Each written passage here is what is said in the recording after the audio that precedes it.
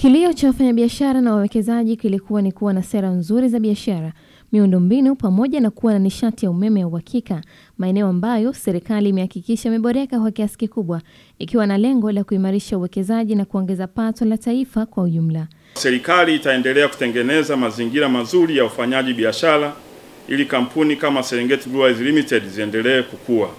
Serikali ya awamu ya 5 imedhamiria kutekeleza mapendekezo yaliyopo kwenye mpango wa Blueprint yanayolenga kuboresha mazingira ya ufanyaji biashara nchini.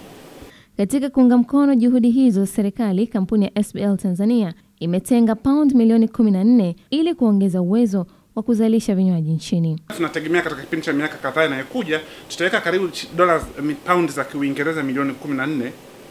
Ni kutokana na imani tulionayo kutokana na mazingira ya biashara ambayo yapo Tanzania. Na uzinduzi wa nembo yetu mpya ni ushahidi tosha wa dhamira yetu ya kuendelea kupanua biashara, kuongeza upatikanaji wa ajira kwa vijana.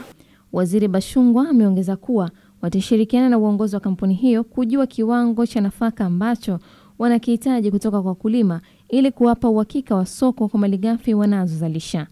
Kupitia serikali twende kwa wakulima wetu tuwaambie zalisheni kiasi hiki, kwa sababu mkizalisha soko lipo tayari Serengeti Breweries. Tukifanya hivyo tutakuwa tumelinki vizuri azma ya serikali ya kuinua uzalishaji wa wakulima wetu, lakini kuwasaidia wakulima hawa kupata masoko ya uhakika. Hayo yamejiri katika hafla ya kutambulisha nembo mpya ya kampuni ya SBL Tanzania baada ya nembo ya awali kudumu kwa kipindi cha miaka 20 katika soko. Stella Joseph, Star TV, Dar es Salaam.